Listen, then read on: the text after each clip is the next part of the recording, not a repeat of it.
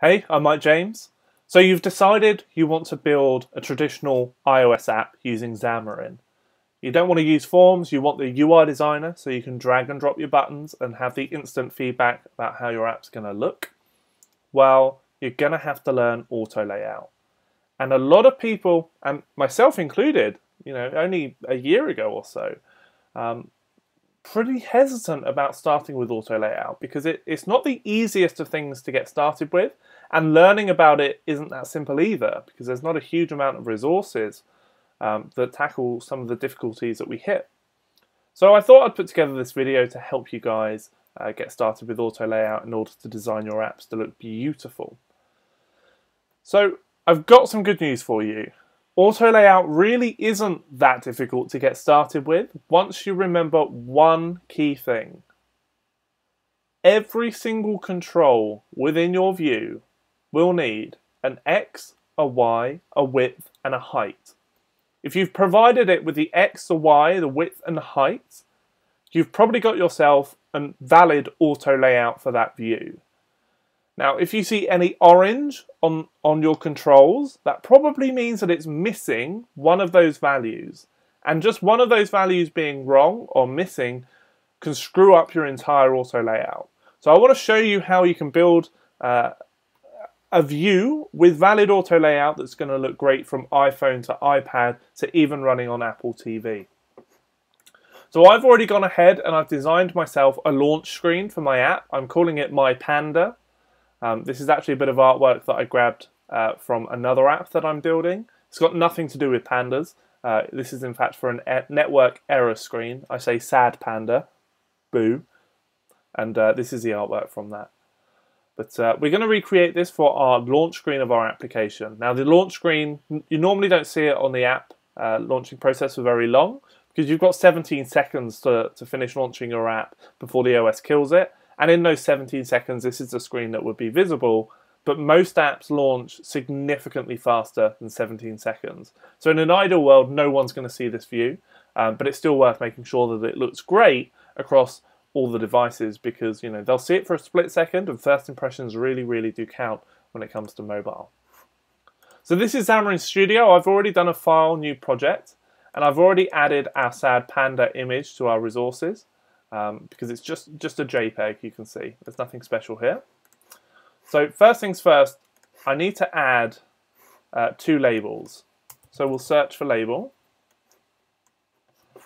And I'm going to set the font. Now, there's a particular set of fonts that I use all the time when I'm building my mobile apps because I think they look gorgeous. So we'll go custom. And we want to go medium. And let's bump that up to 28. It's a general rule for fonts, you never want to be on an odd number. And this is kind of a rule for any UI work that you do with iOS. You want to be on an even number. You don't want your height of your labels to be 27, you want it to be 28. You see we're on 63, this isn't good. The reason that it's not good is it's not it does some weird subpixeling rendering for iOS, so you always want to be on an even number. Just to make sure that depending on what size you're on, it's going to scale correctly and look great.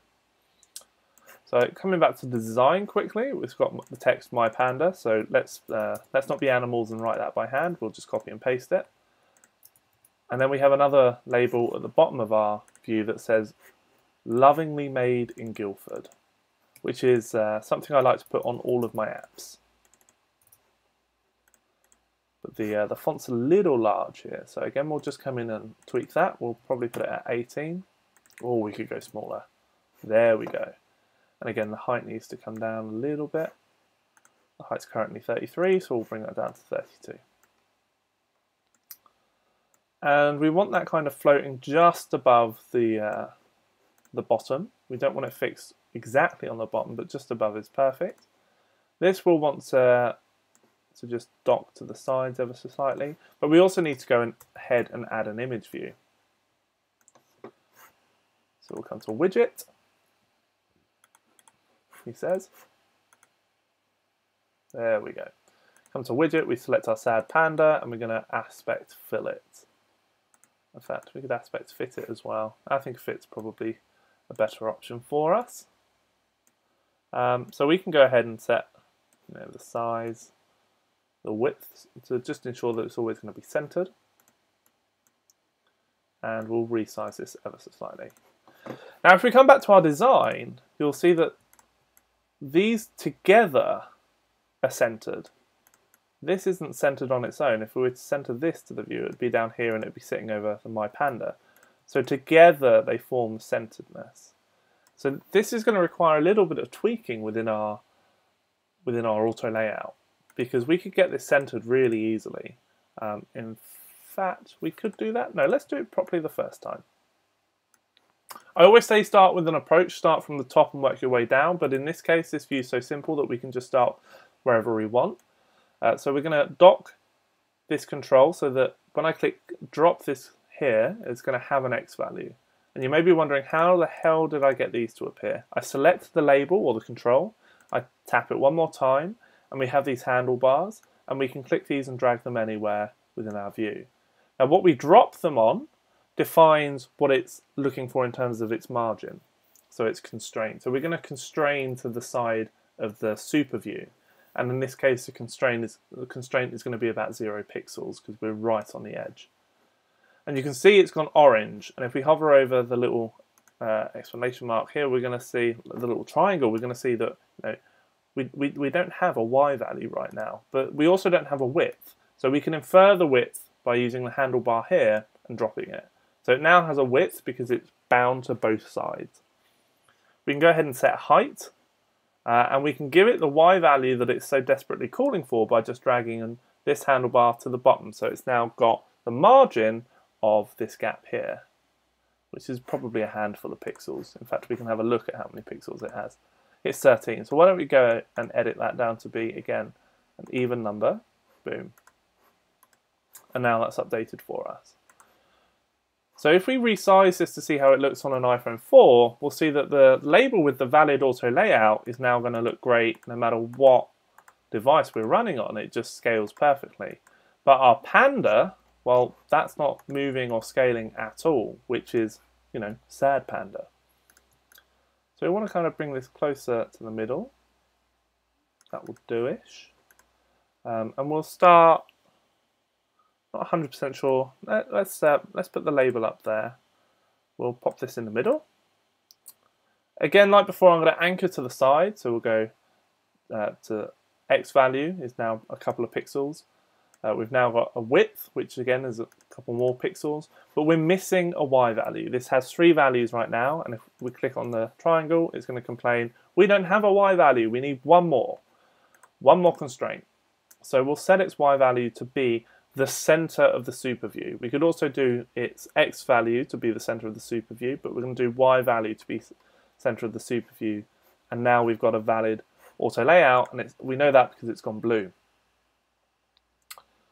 So if we look at the constraint of this label, we'll see that we've got the center Y. We're going to select this and edit it, and we're going to go 1.1 over 1. So we're just going to push that down a little bit. And this is just a little bit of trial and error until we get it exactly how we want it to look. That looks about right for me. So we're now, a little bit just off center of whatever the view is. And again, if we look at this on a different device, you'll see that no matter how big or small that screen is, it's going to be just a little bit off-centered for us in terms of the Y value. So now we can go ahead and add our sad panda back in. And we'll just hook it to the side. So it's got its X value. Again, we're going to set its width by anchoring it to this side. We can set its height to be fixed because this will look great no matter what device we're on. We could also anchor it to the top of the view if we wanted, but there's no need. If we just do height, it will look great. And now we can do its Y value by anchoring to the My Panda. So wherever the My Panda is going to be offset to, the Panda image will look at the top of that, and that will be the margin in which it works out its Y value from. So if we were to move this, this would now move. So it's all kind of interrelated when we look at the UI for using auto layout. And we can see that this now looks great on any device. So that's a little bit of auto layout. It's very, very simple once you remember X, Y, width and height. You select the controls by just double tapping and dragging these handlebars.